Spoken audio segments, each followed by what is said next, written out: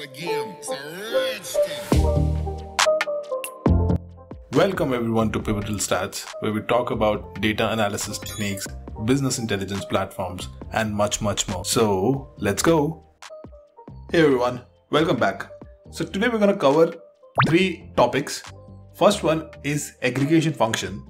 Second one is group by. And third one is aliases.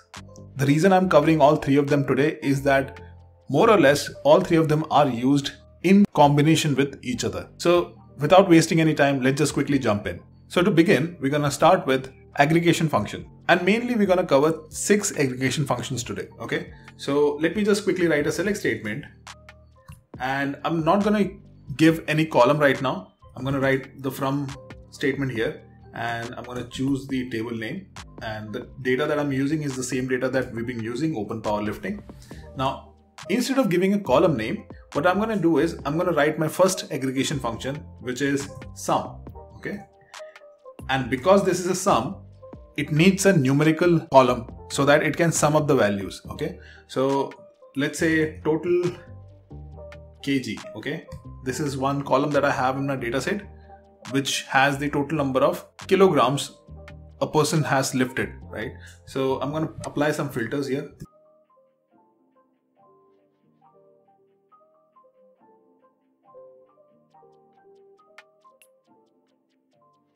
And I'm going to run this. So if you see in the results, it's given me the total kilograms this category of people with equipment equal to raw and age less than 15 have lifted in terms of kilograms. Now let's see another aggregation function, which is count. Now inside count, I can use either a numerical column or a categorical column. Okay, it doesn't matter. So I'm going to count the total number of names that I have for this category. Okay, so I'm going to run this and it will give me a total number of count that we have in terms of names. The third aggregation function is average, okay, which is denoted by AVG. And I can again use the total kg column here because it's a numerical column, and for average, obviously you would need a numerical column. Now when I run this, I can see the average weight a person in this particular category, which is equipment equal to raw and age less than 15, is lifting. The fourth aggregation function is max. What this does is it gives us the maximum value within a range or within a particular criteria. So I'm going to say max total kg, and it will show me the maximum of total kgs someone has lifted. Similar to this, we also have min, which stands for minimum. And again, I can use the total kg column to see the minimum value in terms of kg that someone has lifted. Now, apart from all of these, we also have another aggregation function, which is very useful, which is countIf. Now this is where you can apply a condition onto your count. So I'm going to remove this where clause from here. And instead, what I'm going to do is I'm going to say countIf age is less than 14 and run. I can also add another clause here, and equipment is equal to raw. Okay. And it will give me a count of total rows that we have for this specific condition, which is age less than 14 and equipment equal to raw. Now, as of now, we were just getting the aggregation of a particular column.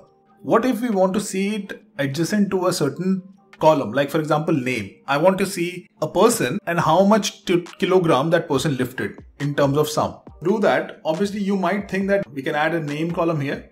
And besides that, we can add a sum column. And within sum, I can use total kg, right? But this will give me an error. That is because we have used the correct syntax at the select statement, but there is one key information which is missing here. We have to write a clause called group by. And in the group by, and I'll simply write name and then run. Okay. And I'm going to explain what group by does. Okay. Now, if you see, this is the output that I received. What it did was it gave me a summary of the entire data set. It summed up the total kgs for each person and then gave me the total sum of that person in the table below. And this is what group by does. It summarizes your data. Now, if you've used Excel pivots before, you will know that when you drag a certain column onto the pivot, it tends to summarize your data, right?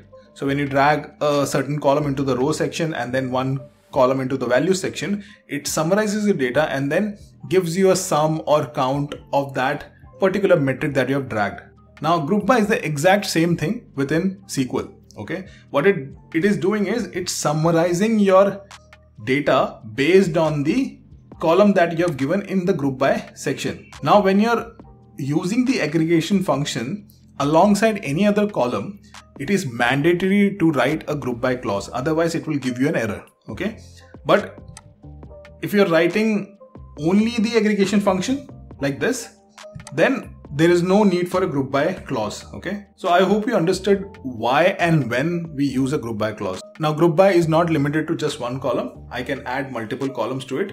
So let's say equipment, and when I'm adding an equipment here, I need to add the equipment in the group by clause as well. Okay, so again, a thumb rule for writing a group by: whatever columns that you have in your select statement, all those columns should be present in your group by as statement as well. Now when I run this, it will give me two columns for name and equipment, and then it will give me the sum of total kgs for that particular category.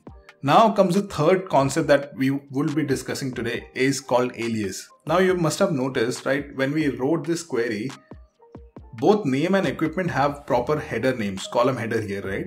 But the sum total kg column here has a default header name which is not that easy to understand, right? And someone looking at the dataset would not be able to understand what this column represents. This is happening because when you apply an aggregation function, SQL or BigQuery automatically assigns a name to that column header because you have not defined a particular name. Okay, in order to assign a name of your choosing, all you have to do is give it an alias name. Okay, and how do you give an alias name? You just write as and give it a name. Let's say total kg underscore sum. Okay, and then run. Now if you see, the result that it gives out will give me both name and equipment in the column header. Alongside that, it will give me the new column header that I've given, which is total kg underscore sum. So as you see, all three concepts that we discussed today are some way or other used in combination with each other to get a certain output, right? So I would suggest that you go ahead and practice these three concepts and see whether you're able to understand all of them. And in case you get stuck somewhere, feel free to ask me in the comment section. I'll be happy to help you out. So that is it for today. If you're liking my content, then please consider subscribing to the channel. I see that most of you are watching my videos are not subscribing to the channel. So it would really help me out if you could press that subscribe button. That will really help the channel a lot. And as always, thank you so much for watching. I'll see you in the next one.